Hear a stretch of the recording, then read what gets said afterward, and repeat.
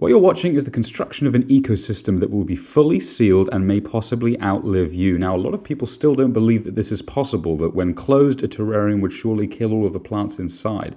But they produce enough oxygen and CO2 in a harmonious cycle to sustain themselves. The water cycle as well goes through down to the root, up through the soil, transpiring out through the leaves, onto the glass, back down again, and it carries on forever. The final thing is we add in these little bugs called springtails who eat anything that decomposes and return nutrients into the soil so the plants can grow more. It goes on forever. And you don't.